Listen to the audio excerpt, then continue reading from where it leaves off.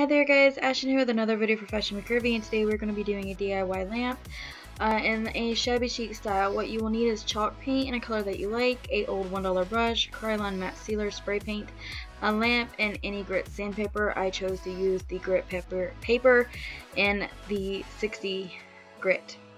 So what we're going to start doing is just painting the lamp. I'm not using any water or anything like that. I'm just taking a little brush and dry brushing the paint.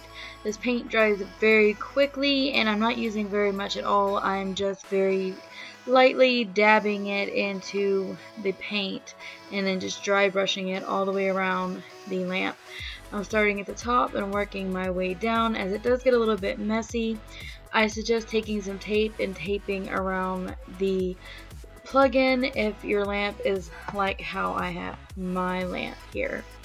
And I'm just lightly brushing it everywhere, making sure I get all the black and everything underneath the lamp. As you can see, it is drying very quickly.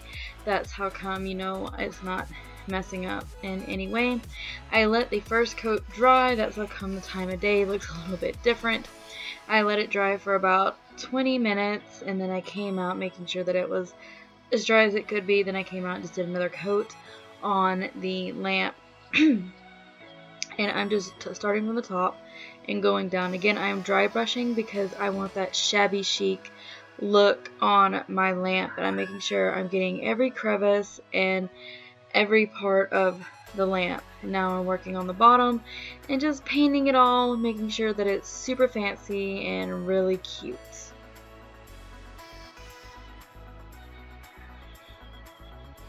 Sorry if you hear any laughing in my background. My sister is playing video games or something upstairs, so she's having a good old time, so just ignore that. I can't really edit that out, and when you live in a house full of people, you can't really get much quiet time. So here we go. Here's how the lamp looks. I'm letting it dry. I didn't really cover a lot. I just made sure I just had 2 coats. You can still see some of the black through it. That's what I want because I want it to look old. And now that it's dry, I let it dry for about an hour or so just to make sure that everything was completely sealed. I took some of my 60 grit sandpaper that I had gotten before and just to run around giving it some scuff marks, making it look old, you know, worn, not brand new, you know, shabby chic looking. And I really did that in the creases of the lamp the most and where the lamp sticks out the most, because that's where it would, you know, get hit the most if it was to be, you know, used or be old. And now I'm taking that Krylon matte sealer spray paint and just going around and sealing the paint in and just sealing the whole color of the lamp around. I put about 2 or 3 layers of this paint on around the lamp just to make sure that I got a full seal on it because it was pretty windy today. I don't know if you can tell in my picture, I mean my video, but you can totally see here like how it looks in the end, all scuffed up and then painted and setting out to dry. I think it came out pretty well.